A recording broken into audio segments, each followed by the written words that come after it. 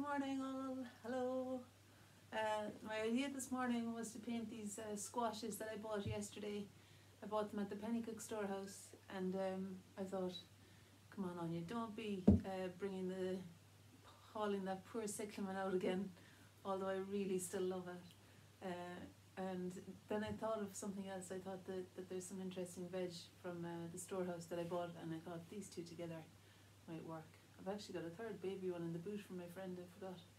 But I'm just going to make a start on this now. I haven't even done my yoga or anything. As soon as I started setting things up, I thought, look, I'm kind of inspired to just make a move on this, and then I can do my next job. So I might need to stack my habits differently in the morning now. My little morning ritual is changing shape. But yeah, for goodness sake, I think once things get done, it's fine. And in a way, this is kind of meditative, you know, depending on the company. But doing a bit of painting is quite a nice beginning to the day. And I can do my stretching after. I have got a bit of a stiff shoulder, so I'm keen to do my yoga as well. Yoga with Adrian is great. She's got yoga for every eventuality. Okay, so here now I've got Indian ink. I think I'm going to start with this and the paper towel just to establish some sort of feeling for the shadows that are here. So I've got my eyes half closed, and just get the horizontal shadow straight away, and then the left side of that squash that's facing me, and then there's a lovely triangle of light between the two of them. There's something very beautifully still, isn't there, about the squash? And then there's the verticals of the curtain in the background that are also kind of pleasing as a way to meet the brightness and the shadows in the vegetable, and just helps to give a shape to them as well, you know. Sometimes the verticals in the background are very helpful just to see how much does the shape veer off the vertical that you're painting. I've left no room for the light on the tabletop there. Let's see, so it'll be about there. And then there's the direction that way. Okay, now I do need a nice, I just thought of this acrylic colour. It's, what is it? Powder blue. I think that might be quite a nice colour for the tabletop, maybe. Let me just indicate it. It's actually needing a touch of yellow ochre in with it, I'd say, to give it the real feel for the tabletop. So some yellow ochre here as well. See how that works out. A brush would be handy, a bigger brush than I've got, but I think I'll work with this now. I don't want to go hauling myself and hauling you around the place. You know, I'm looking for a bigger brush as I'm talking with. Oh, I know where they are. They're all in the kitchen. I put them all into the kitchen in water the other day. Just left them soaking. Okay, so I'm tolerating the smaller brush. You know what? I really am not, am I? I'm really not. So I'm going to just get the bigger one. Sorry, you're shaking. Oh.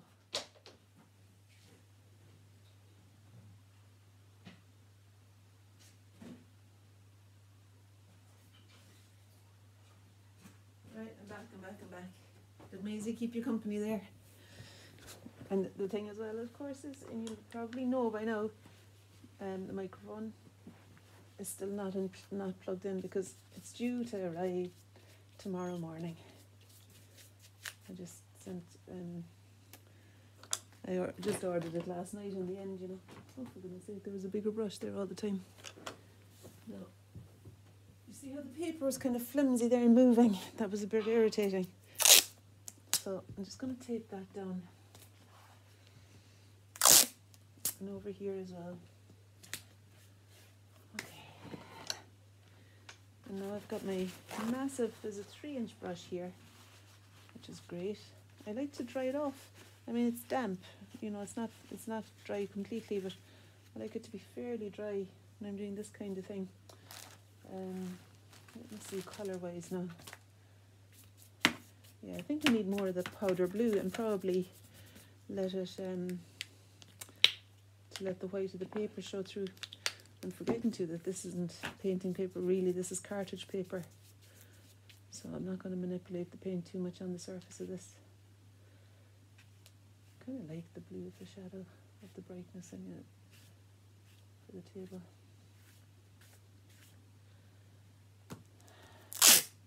I find that if I tape the paper all around, even if it's not painting paper, that when it dries it flattens again. And I think I will put a touch of white in there.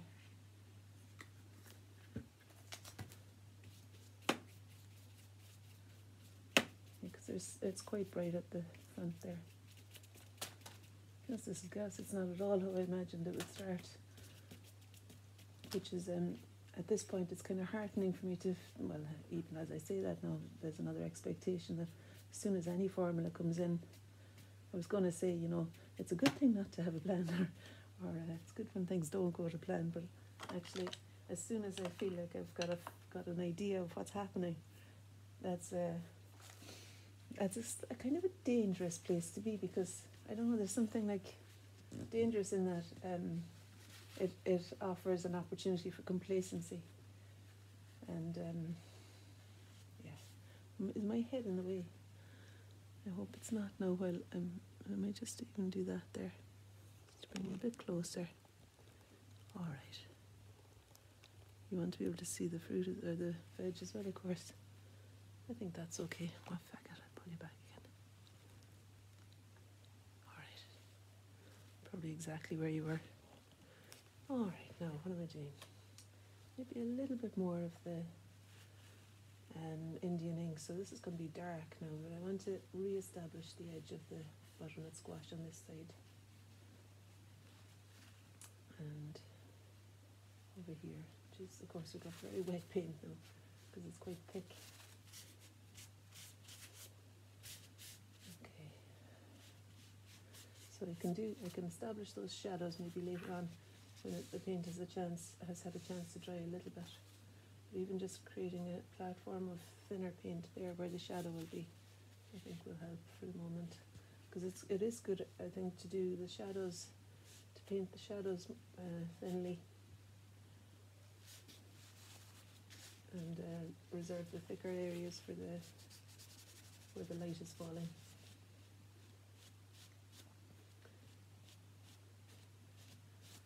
Okay, we'll have an opportunity to lighten that up a little bit more again later on. Okay, so I am going to now use the smaller brush for this next thing, which is to bring in the colour of the squash. Got a few ideas for that. I thought maybe yellow ochre acrylic, but then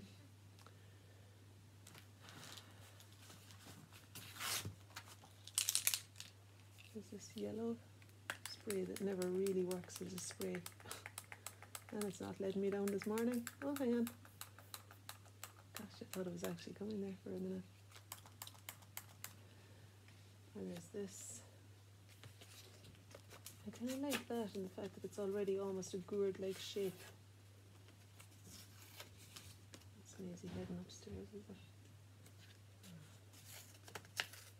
The stairgate sometimes works as a deterrent. Sometimes it's slightly ajar.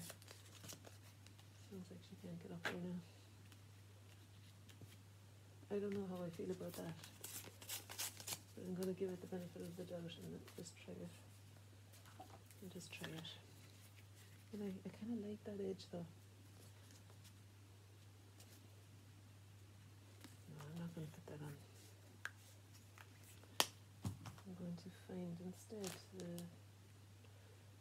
wherever I put the yellow ochre acrylic paint. That's what I'm looking for now. Here it is. See, I think that's quite a good colour. And let's see what it does when a little bit of water added to it. It's really bright, isn't it? There's a lot of colour in there. I'll put some in the other one as well. And now I'm going to see what to do to subdue it. Oh, maybe I put some water in.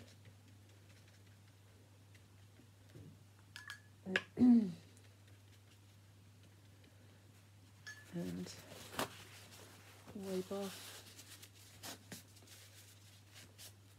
some of it.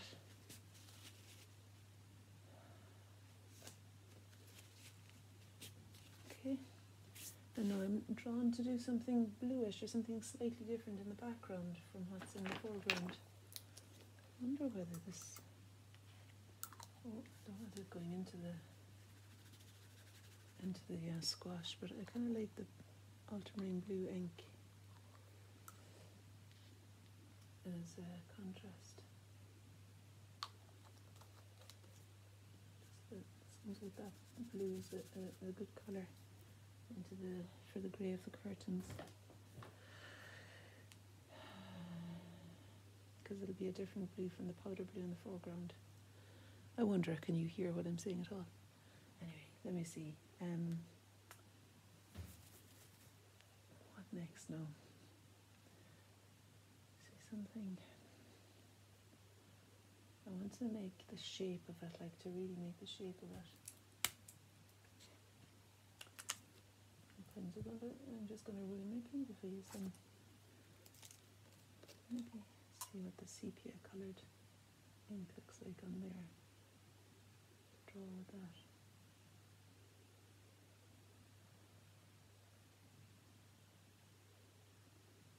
I'll find the shadow with it too, maybe. And over here, it's a lovely dark where they're touching.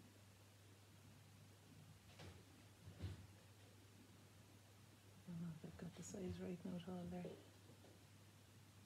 I think I'm going to just work with it.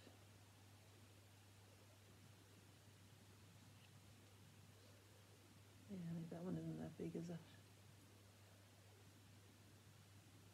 Yeah, I'm going to reduce the size of that one a little bit, bring it in a bit closer, and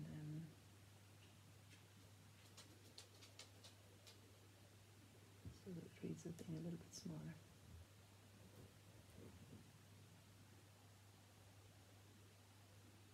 It wants to travel down that drip, and I'm not sure I wanted to, because I quite like that drip is a bit light. Just stop it from going all the way down. I guess if I had my hair dryer in motion now, I could dry things off and then work over them a bit more easily. Putting on that thick layer of the tabletop was a kind of a funny move at the beginning. It's restricted some of the things I've done after.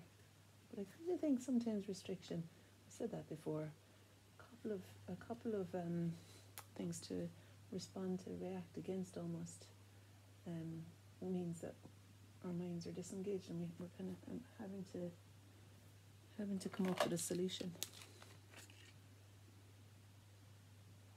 So having the wet paint there just meant that I was having to think outside the box a little bit, I suppose, to be able to keep going with this. And the good thing is about the videos is that I want to keep going with them. I don't want to have to start again. Actually, starting again seems like a dreadful thing to do. I think the thing is, it's a space for experimentation for me as well. So this ink I got from Lidl a while ago, and I don't see it there anymore. I got 4 spray bottles. The sprays haven't really ever worked as sprays, but the stick is quite a nice thing to draw with anyway. I think very often what I want to be doing is to put down loose things that act as a jumping off platform almost to kind of do the next thing. So it all being slightly lost means that I can reel it in, I can find it again. Whereas if it's never lost, there's something a bit dry in that. The thing about the lost thing is that it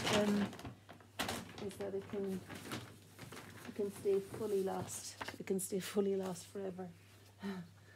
So there is that risk, but I'm prepared to take that risk. That's a risk I'm prepared to take. Oh, that'd be nice wallpaper for this room, wouldn't it? Midnight. Oh, you can't be in there. I think I might put that there. It's a good way of making the squash a smaller size too.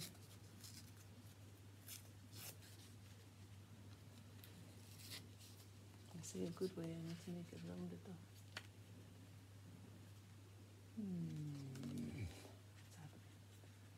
And the thing is to fiddle too much as well. There's a resistance in me to fiddling too much, because I think I recognise that that sometimes can be counterproductive and make me feel like I'm stalling a bit. I'm not so sure about the very straight line. That's what I'm doing here. Maybe I do want the straight line. Maybe I don't want to put that in at all.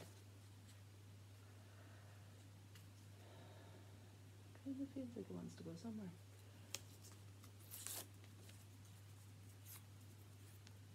Very unusual now to have a thick shadow, but maybe called for today.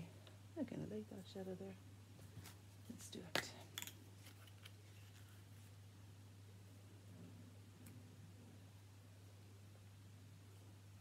There we go. Flatten that down. And I guess now that I've put it there, you guessed it. Just like someone on a chat show. I'm going to have to put it at the other side, aren't I? Or at least I want to, because I think it'll help with the kind of cohesion of the thing. The shape is important though, and it being thinner is helpful, so I've peeled off the back of it a little bit.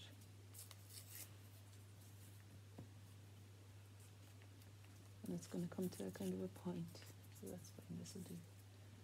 Again, I don't want to faff around too much. I'll just tear it into place. Okay. Right. And I've always got the old oil pastel option. I think maybe the background is calling for oil pastel, is it? By the way, I'm doing a studio sale at my work, just to let you know, on Facebook. It's usually quite popular, and people tend to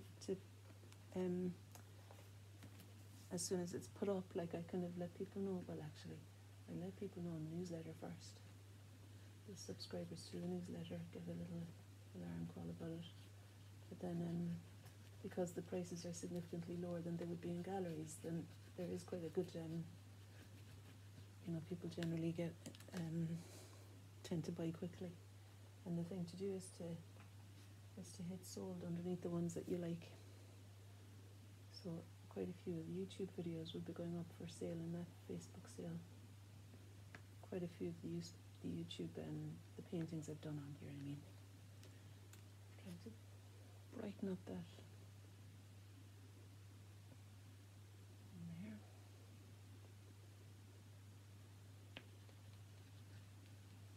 Okay. Maybe a bit of yellow, why not? I can always do this with the white over it, just to give substance to the butternut squash. There's no harm to give them something more definite. No, if you're listening and saying, oh, for feck's sake, she's talking so quietly, can't hear anything, how annoying. Please do tune in tomorrow, when the microphone will be back on my lapel, and it'll be back in action again.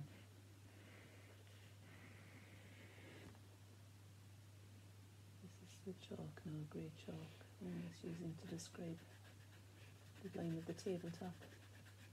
And there's a lovely dark there where the curtain meets the bright of the squash. I'm going to use some brown for the other side of the top of the squash here. My plan had been to do something very kind of economic with this squash, and just to have the ink and the yellow ochre. But it's changed, plan changed. No harm. So we had the grey chalk, which is kind of working out there, I thought.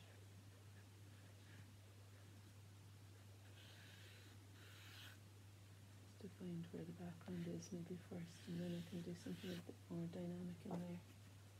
Even maybe, oh, I didn't realise it was that one again. I was thinking of a darker grey wall behind over there. I like this oil pastel colour. It's going to come up to meet the curtain a bit.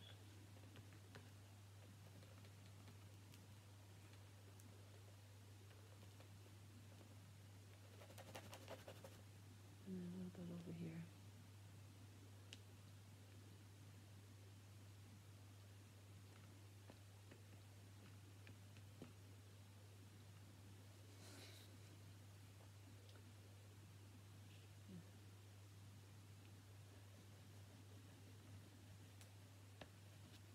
Okay.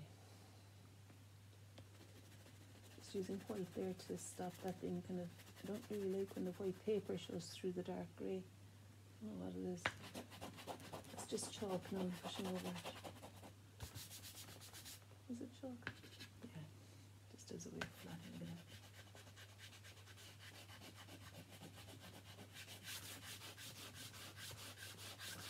That wall is all kind of dark grey anyway. No. It would be dark grey there as well.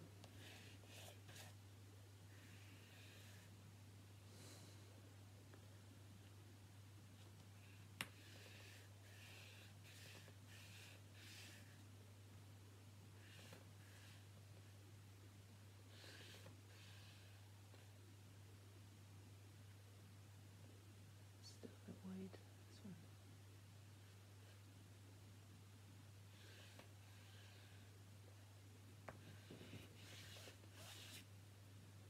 Yeah, I think it needs to kind of stop there.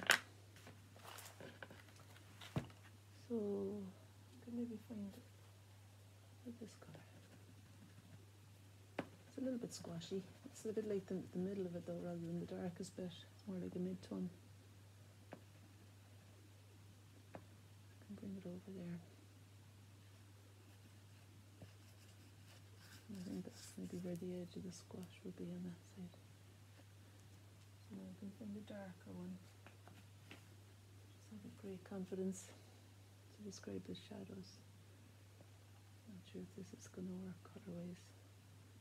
But at least it's defining the edge of that squash again. And I suppose that thing at the top would be helpful as a defining feature.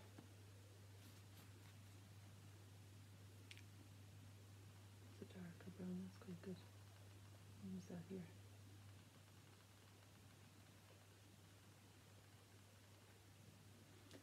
I could use it up there too, sure.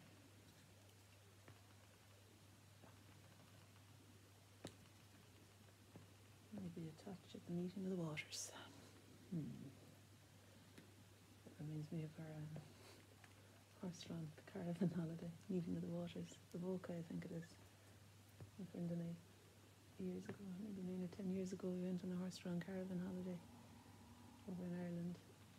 And I mean, it was life or death every day. We were actually in charge, 2 single mums with like 2 and 3 children each, looking after these massive horses for a week. It was incredible though. What a coming of age, baptism of fire, whatever you'd like to say. It certainly ended up using my voice a lot more that week. And the reason the meeting of the waters reminds me of it is because one of the places that we stopped was called the meeting of the waters. There was 2 rivers came together. And there was a lovely James Joyce quote, I do not remember it now. I think it was James Joyce was connected with the place.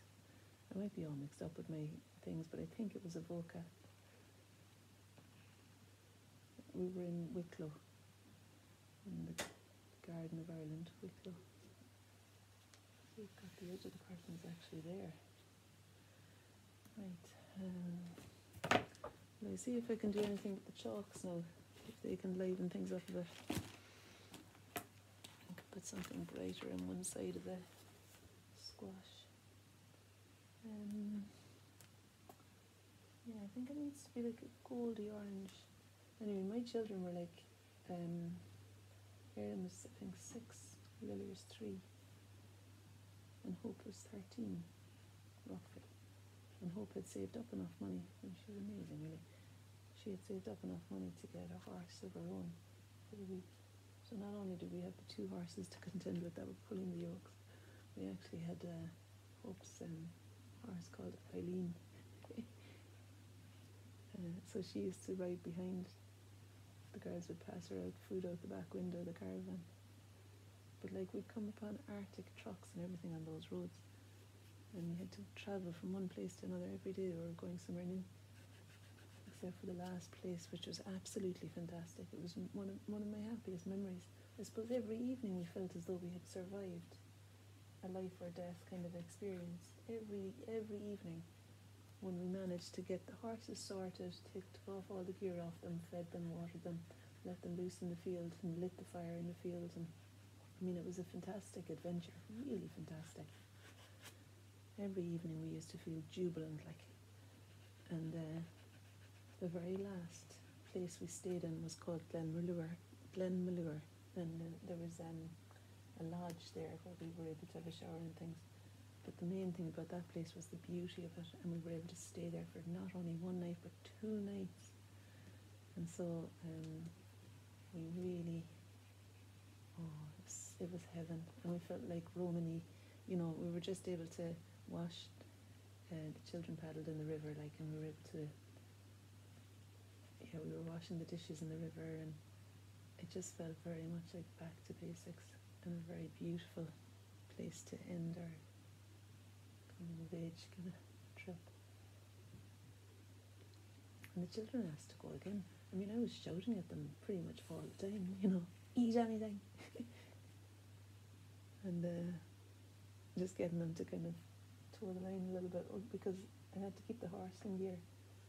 I could maybe do a bit of that now, actually, but, you know, with all these mornings when I'm driving them to school, and really they could be walking. I could be using my voice a bit more there.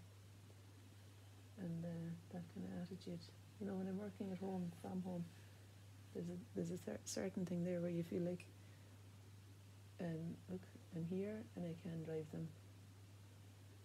And I can't, you know, it's almost like I can't really justify not taking them in. So I just say yes. And it's actually a nice time too to connect with them, like to have a chat individually most of the time, because they're not barely ready together. And the thing is, Erin's in 6th year, so she's got a smaller timetable. Okay. And like, you know, I do these meditations in the morning, and the guy sends out, his name is Tom Ferris, I think. Sam Harris or Tom Ferris or something like that.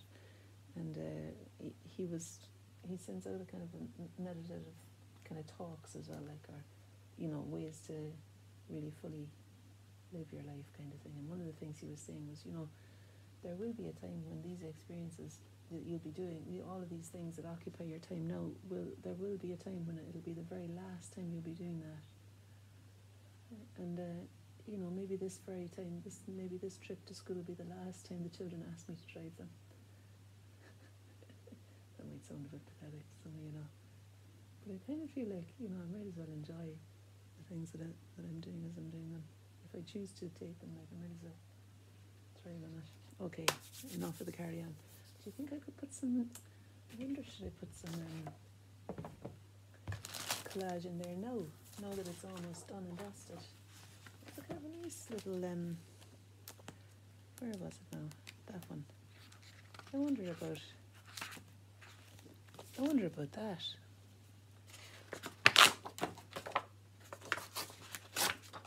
I wonder about putting that into, just a touch into the squash there. I'm not really feeling it. I think it maybe needs a bit of gold.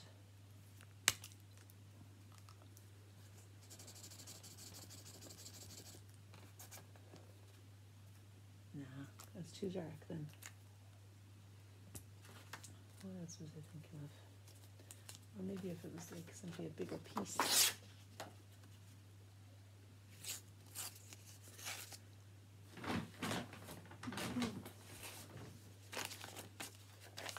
pretty nice too.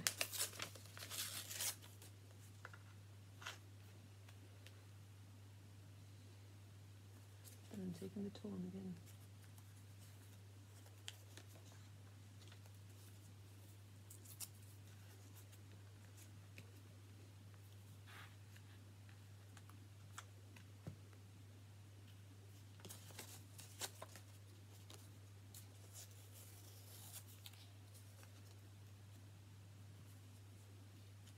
I'm going to try that. I'm going to try that one there.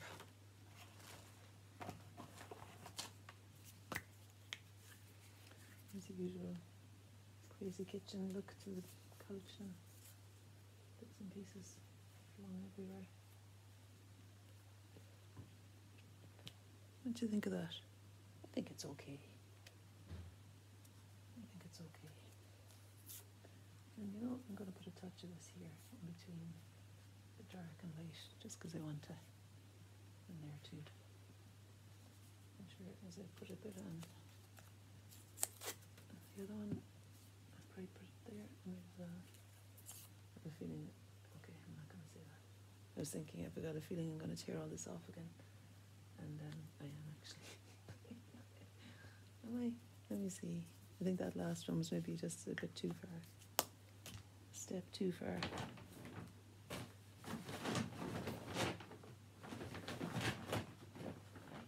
Okay.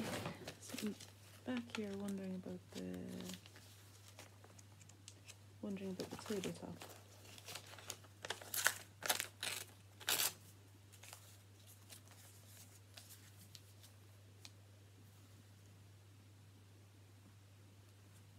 Even just that background bit there.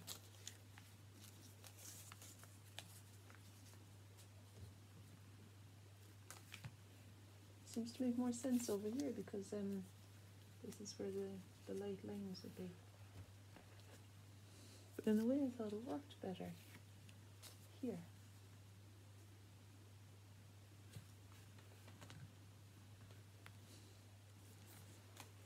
Not with that blue bit though.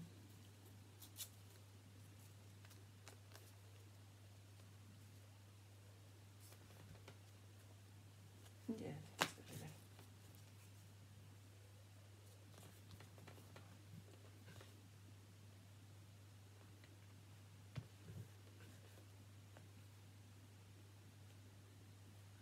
I better get moving if I'm going to do any yoga. My shoulder feels like it's limbered up a bit anyway. Through this whole process, I guess. Well, I'm still not sure, 100% sure about those carry-ons. Sure, I suppose it's okay. In a similar way to stopping eating when you're 80% done, and you're thinking, I've gone 200% over in this one. I think I could easily stop a lot earlier. But in a similar way to stopping when you're 80% done, I think I'm gonna. I was gonna say I'm gonna tolerate that, but I obviously wasn't tolerating it. Do you want to go out, Margot? Midnight, do you? Do you want to go out? She sits at the window there. Why do the animals all have to start with them? I mean, maybe there's a chance that anyway I'd get them mixed up. Like my sisters and I was always called Maura, Eileen, Anya, because my two older sisters are Maura and Eileen. And maybe even, you know, with the cats, maybe I would call them the wrong name anyway, even if they weren't all starting with M. But it does make it a little bit trickier. What do you think, Midnight? I think it makes it a bit trickier. The names all being M's. It's a final move. Famous last words.